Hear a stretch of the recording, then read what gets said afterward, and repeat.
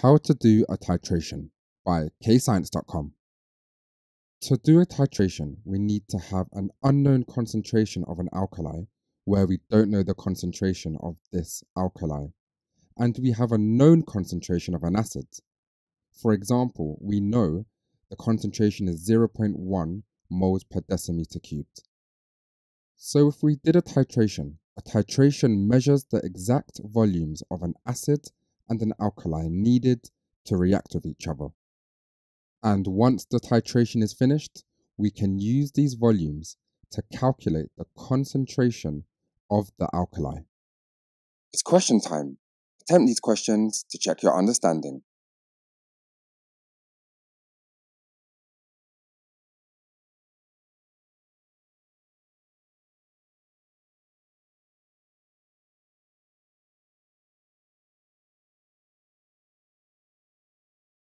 The apparatus needed for a titration includes a volumetric pipette and a pipette filler.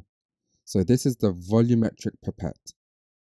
The volumetric pipette measures a fixed volume of the unknown concentration. For example, 25.0 centimeters cubed of the unknown concentration up to this line here. And the pipette filler is what provides the suction for the unknown concentration to go into the volumetric pipette. This line I'm drawing now represents the meniscus, and when we zoom in on the volumetric pipette, we can see the meniscus is a curved surface. So the meniscus is a curved surface where it curves above the line. To make sure the volume of the unknown concentration is accurate, we read from the bottom of the meniscus where it is the most flat. This is a conical flask, and the conical flask contains the unknown concentration measured in the volumetric pipette. The conical flask with the unknown concentration then goes on a white tile. A few drops of the acid-base indicator is placed into the conical flask with the unknown concentration. The acid-base indicator will tell us when the end point has been achieved using a color change.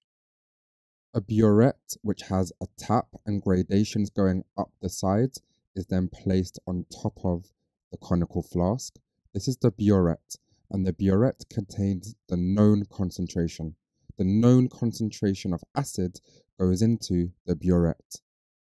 When we zoom in on the meniscus, we can see how the meniscus goes in between the gradation.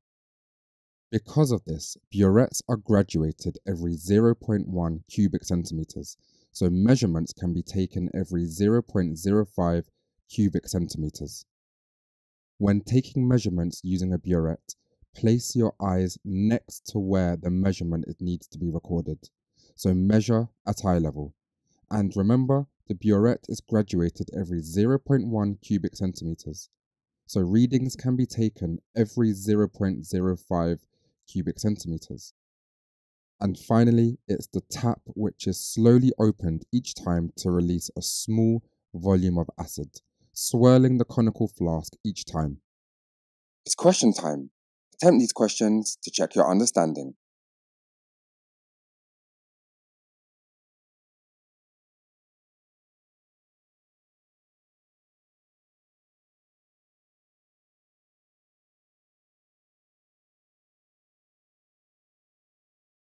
We're now going to focus on how to carry out a titration in detail. To begin with, the volumetric pipette is rinsed with distilled water and then the alkali. The next stage is to measure the volume of alkali using a volumetric pipette and a pipette filler. Make sure to do this properly by placing your eyes next to the gradation where the alkali needs to reach. In the next stage, the unknown concentration of alkali is placed in a conical flask on a white tile. Then, a few drops of the acid-base indicator are added to the conical flask, which is then swirled. This acid-base indicator is swirled in the conical flask. In the next stage, the volumetric pipette is rinsed with distilled water and then the acid. Remember, the alkali is the unknown concentration, and the acid is the known concentration. We're doing this titration to figure out what is the concentration of the alkali. When adding the acid to the conical flask, at eye level, first measure the volume of acid in the burette. Then open the tap to slowly release a small volume of acid, swirling the conical flask. You need to swirl the conical flask. The point at which an acid and an alkali have completely reacted is the end point, and near the end point, the acid is added dropwise, one drop at a time, until there is a complete color change.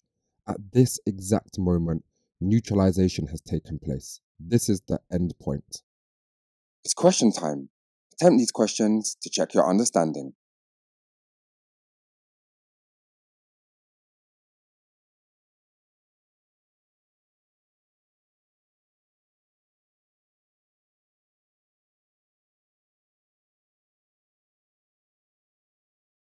A titer is the recorded volume of acid required to neutralize the known volume of alkali, and the first titer is a rough estimate only.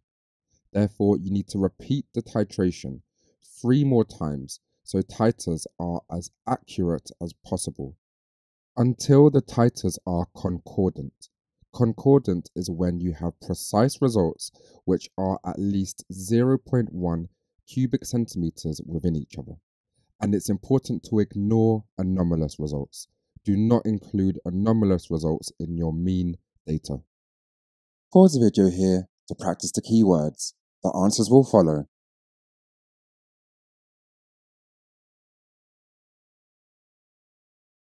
Press pause to answer the questions. The answers will follow. If stuck, just rewatch the video. Press pause to go through your answers and make any corrections to your mistakes.